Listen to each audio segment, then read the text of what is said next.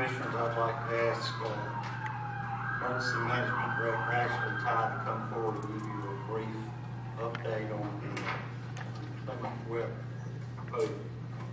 Good evening.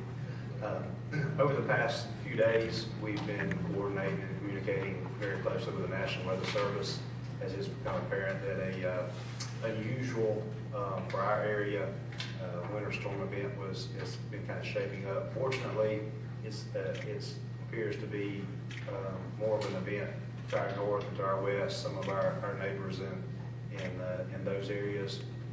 But nonetheless, the latest forecast has indicated that we are going to experience, later tonight, we're going to start seeing some rain. That rain is going to transition into a freezing rain as the temperature drops below freezing in the early morning hours.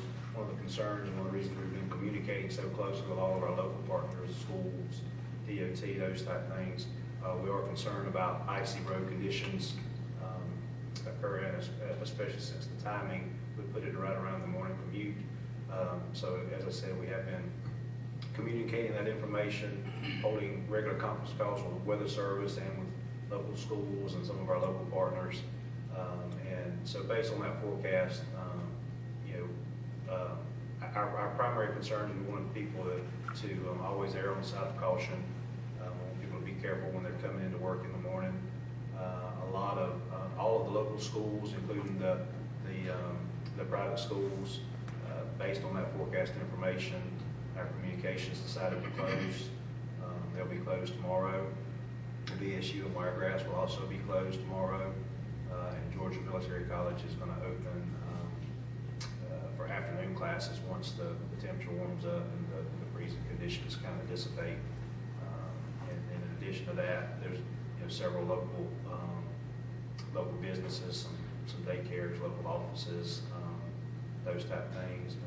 Some of them are closed. Some of them, such as like the city of Bremerton, they decided to close their administrative offices until noon tomorrow. So they're coming in a little later. But in coordinating with Paige, getting information out, our message has been what we wanted to convey to the public was, we are looking at the potential for icy roads tonight and in the morning, and we just want everybody to use a little extra caution, use some common sense, drive a little slower, leave a little earlier, give yourself a little extra time to get where you're going, and just pay attention, especially when it's dark. It's harder to see those ice spots, so we want to make sure that we keep everybody safe and get everybody where they're going with as minimal disruption as possible. Do you have any questions about any information forecast?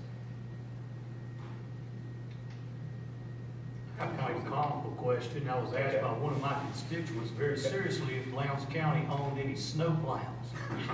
I told him I didn't think we did, but I didn't think we probably would need it. That's right. That was a good response. A serious question to ask me about 45 minutes ago.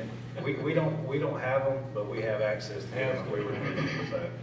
Mr. Chairman, Commissioners, I'd like to ask Paige, in light of Ashley's comments, to list some of the methods that we have used in order to get this information out. Currently, we have communicated with the several times, as well as our local TV stations.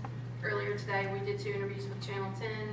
We have PSH running with the Black Crate Media Group, as well as the Rivers Radio Group. Our hope is that through this afternoon, tonight, early in the morning, people will get the message as far as being careful while they travel, stay home if they can until conditions can improve.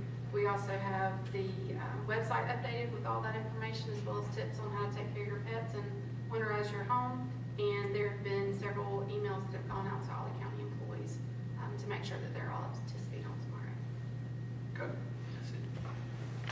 Any other business? Sir?